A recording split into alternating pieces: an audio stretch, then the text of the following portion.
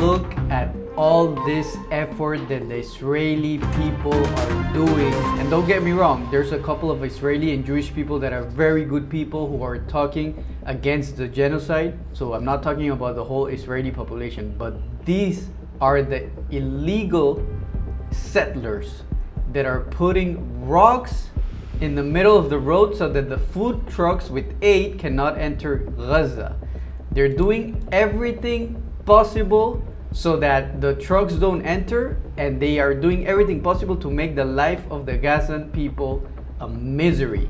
But after this video, I'm going to show you a video of the reaction of the people in Gaza. They're suffering not only from the lack of food, aid, medical supplies, emergency medicine like insulin and other stuff. They're also suffering from bombs, from tanks, from people firing at them. It's crazy.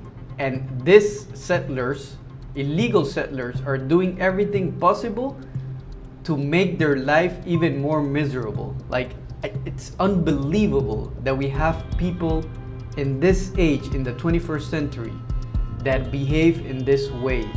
If this is not called a genocide, I'm not sure what is it called. Now check this video where the people in Gaza are having to eat grass. Imagine that, having to cook and eat grass and animal feed. And yet they're smiling, bro. They're smiling. This kills the settlers. This pisses them so much because they're trying their best to bring down their mood down, to make these people miserable.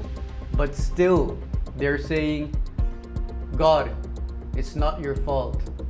God, I accept the fate you gave me. God, I still trust you. This is what they're saying. These people have the biggest faith in the world. I've never seen people like this.